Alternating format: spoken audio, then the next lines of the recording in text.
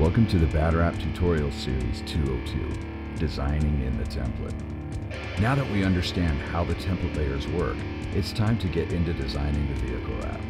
Before we get started, there are a few items of prep work we should make to the template that are good practice to incorporate into your design workflow. It only takes a minute, but it is worth it to speed up your productivity, especially when it comes time to prepare the files for printing. Leveling the vehicle is easy to do using the crop tool. After selecting the crop tool, hold down the command or the control key on a PC to access the level tool. Locate the lowest straight line on the vehicle to level. Once this has been done, we can save the file under an appropriate name, embed the color space that we're working in, and choose the file format to save in. Now we can start designing. Designing in the template is fairly straightforward. You create layers and place your art files in the green layer group below the red template layers.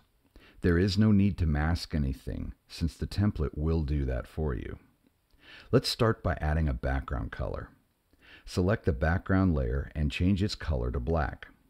Instantly we can see that our body lines and curves have disappeared.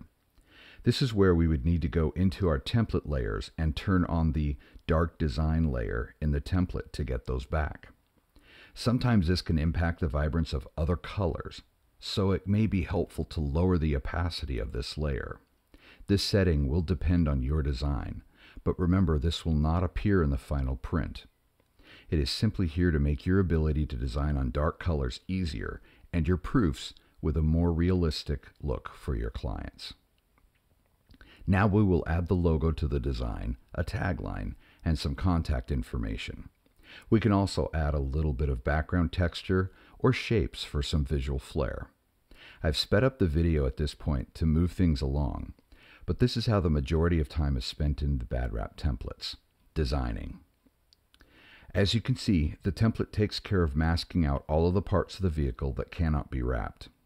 Once we have finished, save the file, and then make a proof for your client. A good size is about 10 inches wide and about 200 pixels per inch. This allows the client to zoom into the design and see what's going on, but still keeps the resolution low enough for quick proof load times. At this point, this is where we would go and get our files ready for print, and I'll see you then.